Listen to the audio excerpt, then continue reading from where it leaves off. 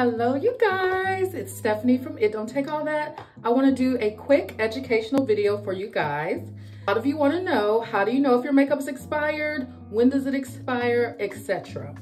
So I'm going to show you. This is an e.l.f. concealer box I just bought. I used the concealer yesterday on my tutorial. If you will look on your box or on the product itself, you see this down here. It says 6 months. If you look for that on all your products, it'll tell you when the product expires. Here's a mascara I just bought.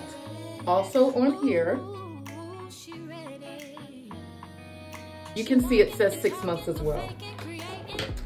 Another example, this is Laura Mercier's Translucent Honey.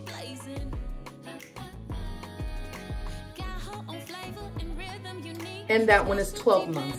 Lastly, let's normalize reading the directions. This is e.l.f.'s Putty Primer. This is a dupe for the Milk Hydro Grip. And it reads, apply evenly to face before makeup using your fingertips to pat into the skin, because your fingers will help warm up the product so it melts into your skin. Here's the key. Allow to set for 30 seconds before you go in with your foundation.